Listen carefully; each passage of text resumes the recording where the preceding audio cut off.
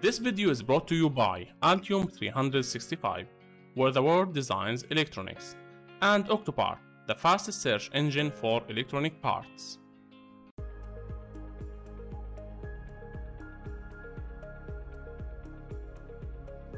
Adding net labels.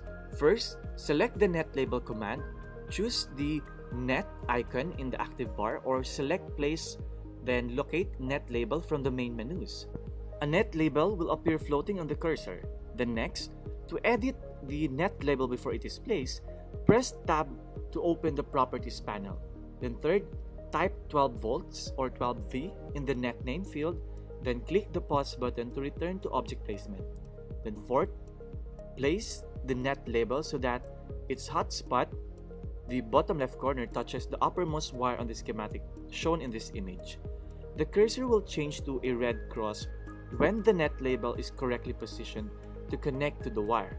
If the cross is light gray, it means there will not be a valid connection made. Then after placing the first net label, you will still be in net label placement mode. Press the Tab key again to edit the second net label in the Properties panel before placing it. Then 6, type GND in the net name field and press Enter to return to object placement mode. 7, place the net label so that the bottom left of the net label touches the lowermost wire on the schematic, just as shown in this image. Then right-click or press Escape to exit the net label placement mode. Then lastly, save your circuit and then the project locally. Right-click each file in the projects panel and select Save.